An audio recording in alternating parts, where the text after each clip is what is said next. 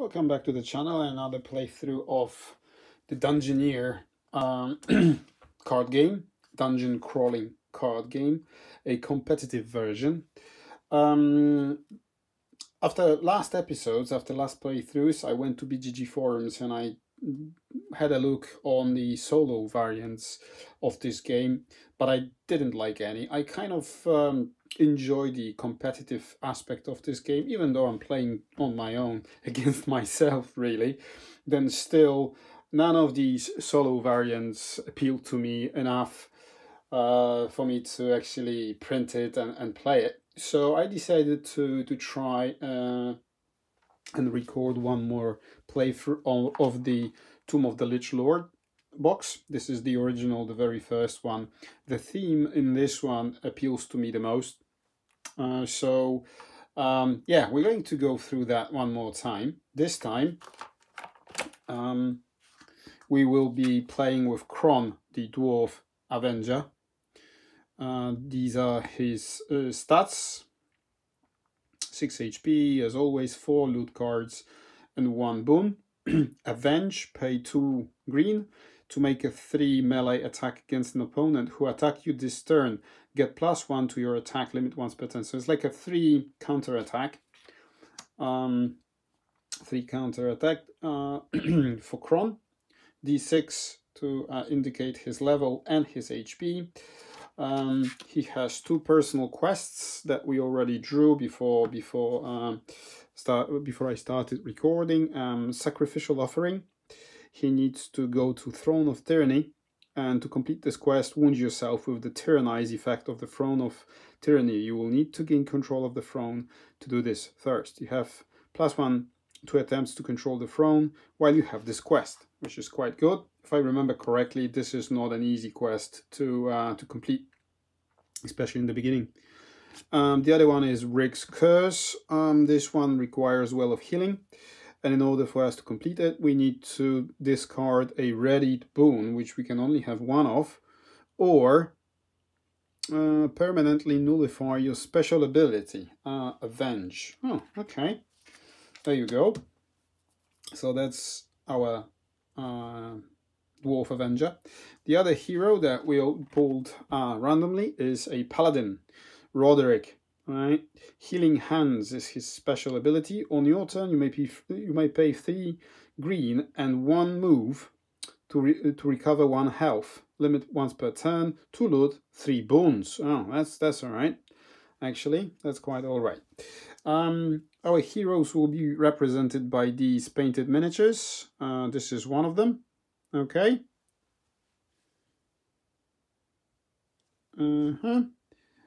Right, and this is the other one. There you go. That's the other one. Paladin, our Paladin, and his and his personal quests. One of them is Slay Drakey, the one that we saw in our previous playthrough. We need to find Inner Sanctum and kill this baby dragon, right? And the other one is Catch of the Magic Fish, and we need to find a troll bridge. For us to do that, we need to probably pass some sort of a test or something. Yeah, I suppose so. There we go. And the global quest that we have is the Escort Lost Magician. So again, we need to find both the Altar Sanctum and Library, collect him in the Sanctum and escort him to the Library. While we're accompanied by this Magician, we have a -1 to melee attacks. So there you go. This is our global quest. Right. Before we continue, I'm enjoying this game so much that I want to start playing with other boxes. These are 2 boxes that I chose to go ahead with in the first place, but I still can't decide whether it's the Ice Witch in the mountains somewhere or the dragons on the desert. So guys, if you prefer any of these, please let me know in the comment section below, and then we'll crack these open and do a playthrough after we complete this one. There you go. that's that. I think that's enough of me rambling. Oh, and by the way, I rolled 2d6s to determine which of the heroes will be the first hero to activate, and actually Dwarf Avenger Kron, he is the first one to go. There we are. So he enters the tomb. He gains 1 green, 1 red. This will be easier for me to call it that way. Let me just make sure that you see everything on the camera. You should be able to see everything on the camera. We will put these 2 here to indicate his 2 move points. Right, let's have a look at his cards. What is it that he has? He has 2 green cards, Belt of Brawn, 2 and 5 for Mighty Strike. Well, quite expensive. Oh, yeah, we will do that in just a moment. We will reveal the very first rooms. But before we do that, let's finish with his cards. So he has 3 red cards: Bedfaggon, Zombie, and Poison Needles. Quite nice, actually. Only 4 peril required to activate all 3, and keep these 2 in my pack if they survive the fight. It's actually quite a good opening hand. Unfortunately, we don't have enough of anything. We don't have any peril because the Paladin hasn't entered the tomb yet, so we'll just skip that. The Dungeon Lord phase in just a moment, but before we do that, let's reveal the cards. Okay, so we have a Grim Junction with +2 threat to traps. 2 threat traps, yeah? So, there we go. That's the first one. Let's have a look at this one. Oh, look at that. Inner Sanctum. Vermins are half cost. Rounded up to play here. Okay, Inner Sanctum. Yeah, there we go. Slay Drakey. that's very good for Paladin. And we need the Outer Sanctum for the Magician. Right, let's have a look at this one. Oh, it's a turn, and it cannot be positioned like this. Okay, let's have a look what this one is. Oh, it's a corner. No, it's also positioned in a wrong way. So how about we swap this with that so that, you know, it can be done, and then the only way we can do it is do it like this, like that. So I can go through here, but I cannot go back because there's a blocked door. So that's the way the cards work in this game. Okay, so now the Dungeon Lord phase, which we already, you know, checked our cards and there's nothing that we can do yet. Now it's the build phase. So we draw a card, a dungeon card, and it's a Crypt Undead. Costs 1 less red to play here, minimum of 1. Right, none of us, at least for now, we do not need that room to complete the quest. So how about we put it, let's put it here. Okay, let's put it there. Now, are we going to move anywhere? How about we move, somewhere to gain at least 1 green, so I can play the Belt of Brawn and equip it. That will give me +1 to attack, melee attack, which is very good for me. Shall I go to Inner Sanctum? No, let's go here.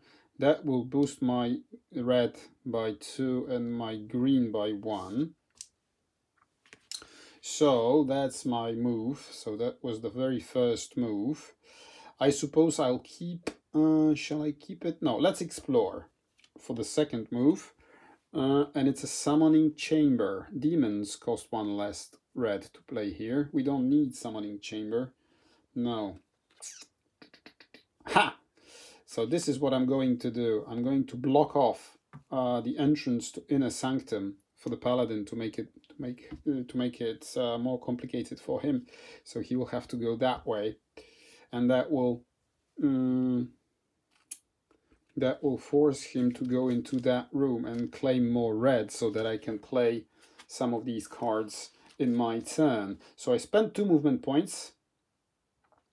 Now it's hero phase. It's the end of my hero phase, so I can play the belt.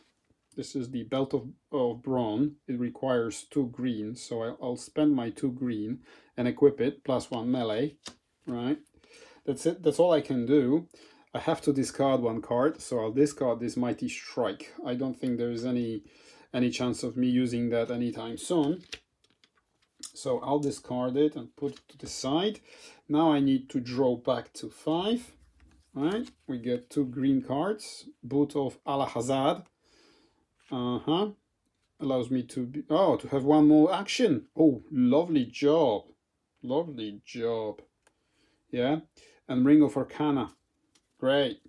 Fantastic stuff. So that was Kron. That was his turn. Now the Paladin. He enters the tomb, so gains 1 and 1. Okay. Now let's have a look at his cards. Okay.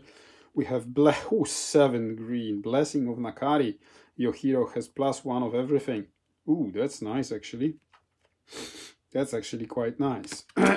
Ring of Luck. 3 green. When place 2 tokens on this card.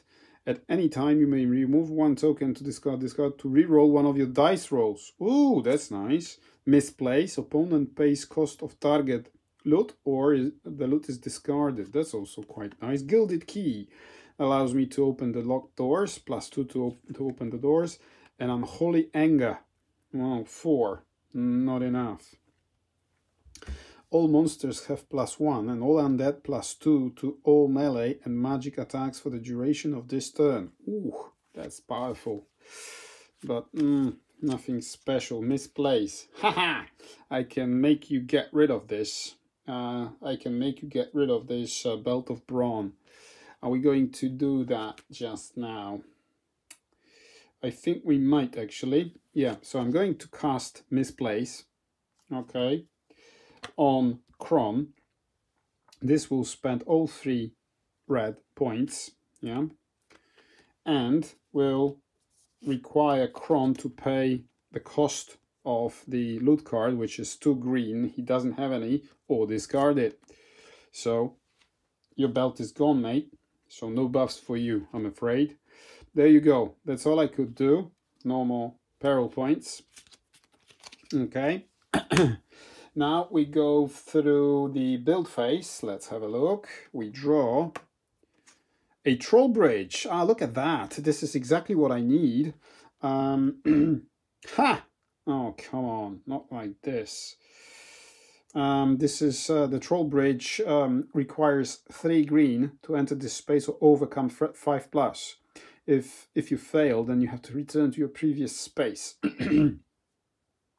I was thinking about placing it here, but since there is a black space over there, it will block my inner sanctum off. So I will have to go 2 rooms more. So I think what I'm going to do, I'm going to place it there. Okay. So that was my build phase. Now hero phase. I have 2 movement points. And I have, right, for my first movement point, I will go in here, gain 2 green, 3 red. Let's have a look. Gilded Key, Blessings, Ring of Luck. That's actually quite nice. I'm thinking about staying here for the turn, playing this Ring of Luck, and then overcome threat 5, 2. Yeah, I'm going to stay here and keep this movement point for any counterattacks that might happen next turn. And now I will also spend my 3 green to equip this Ring of Luck, and I will put a d6 with a 2 on it to indicate my 2 uses of that ring before it expires. Can't play anything else. I can't play anything else. So we will go to discard and draw. So I will discard this Blessing of Nakari, 7 green, very expensive. So I will draw up to 5. Death Shadow for 5, quite expensive. Dimensional Shift and Budge. Nice, okay. So that was Paladin. Now, let's have a look what we can do with our Dwarf. Yeah, shall we? Okay, so our Dwarf, where is it that he needs to go? Throne of Tyranny and Well of Healing. Neither of them is revealed right now. Let's do it like that. 2 movement points. Okay, let's start with the dragon phase. Dragon phase. Dungeon Lord phase, of course. Let's keep these for later. Threat Trap. Trap affects all heroes in the same space. Plus 2 threat traps. What does that mean? What does that mean? Right, so I had to double check, and I'm still not entirely sure, because it says here plus 2 threat to traps. Some of the traps, they say threat, in addition to whatever the result for the success is on the trap. This one doesn't, for example. So I presume this buff to threat traps does not apply, because it's not a threat trap, if you know what I mean. I hope it's right. If it's not, then please let me know and we'll correct it for the next time. So anyways, I'm going to spend 2 peril points and set this trap in effect for the Paladin to try and avoid it. So we need 7+. His natural is 2. So he will roll the black one, so he needs 5 or higher. And it's a 2. So what happens? Fail, inflict 1 wound. Controlling player gets to give to any player.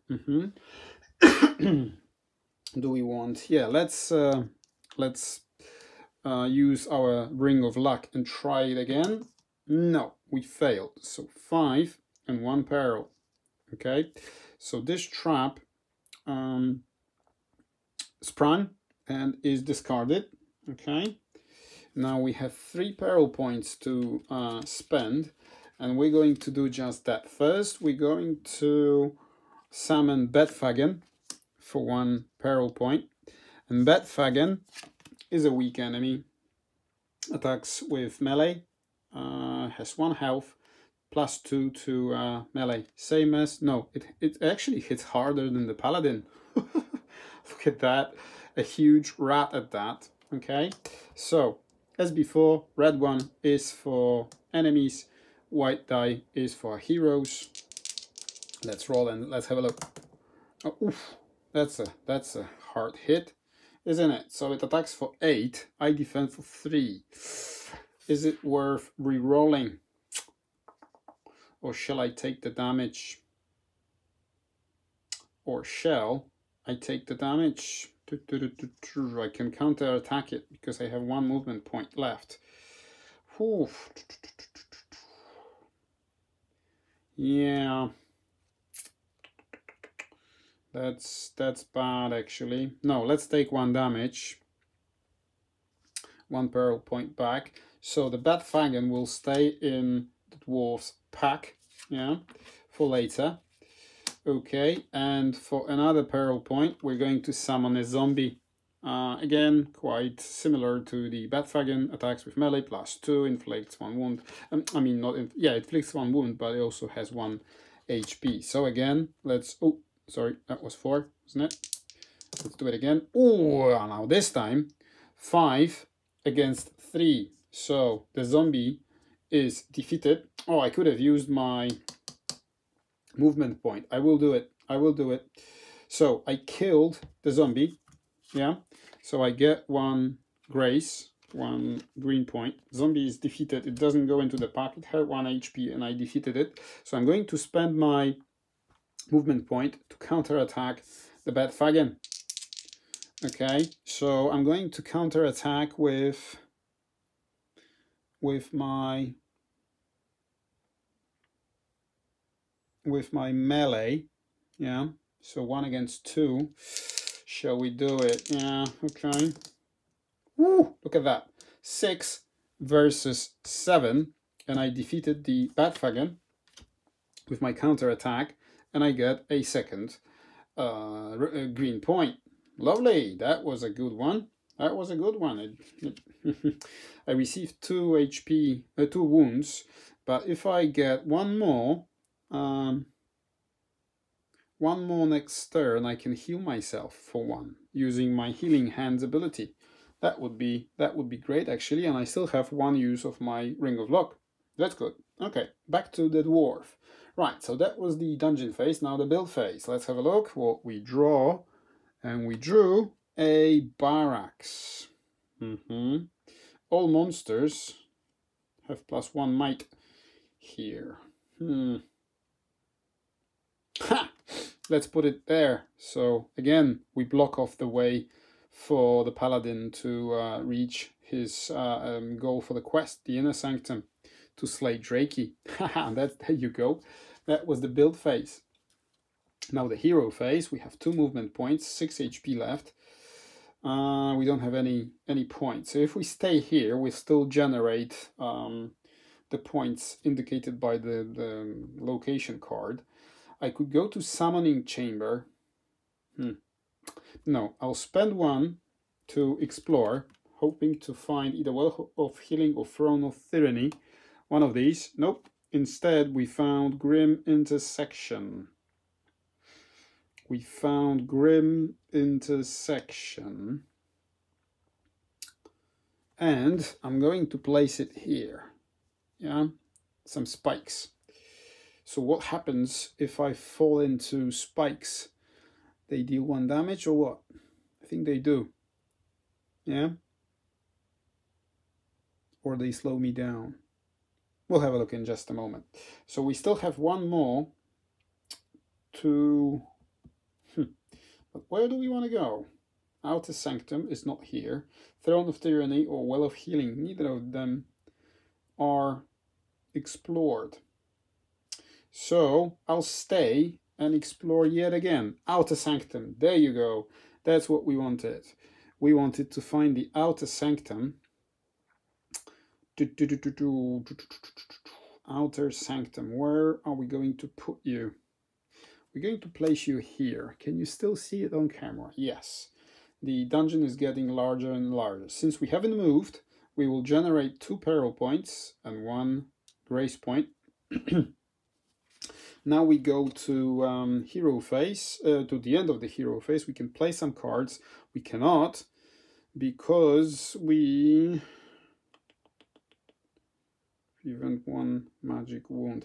I will discard the Ring of Arcana. Okay, draw 4 cards. 1, 2, 3, 4, up to 5. And we have some red cards. Demonic Adder, ooh, strong opponent. And a Wraith, ooh, quite expensive at that. Nice drawings. We have Disarm Traps, nice. If we find any traps. We have Plane Shifted, relocate target occupied dungeon map card to any legal location. Ooh, you may also rotate it, that's nice. And the Boots of Alahazad. Right, so that's the end of Dwarves activation. I suppose we will kick things off with our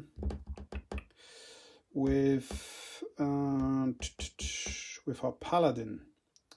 Our Paladin, what is it that you can do, mate? We would like to go to this troll bridge to catch the fish and complete a quest and level up. But can we actually do that? We have how many peril points? 2 peril points to spend. Can't do these. We can do the dimensional shift. Relocate target unoccupied dungeon map card to any legal location. You may also rotate it. Aha! So I might relocate this. Yeah, I will.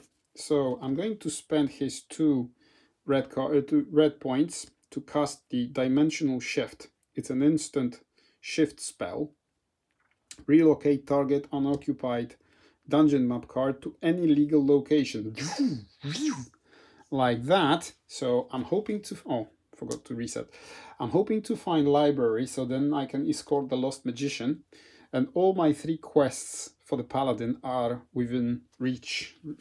Reasonable reach. So this gets discarded, of course. Now, is there anything else we can play? No. Maybe we will be able to play the Gilded Key or do something else with our... I need 3 green to heal myself. I only have 2.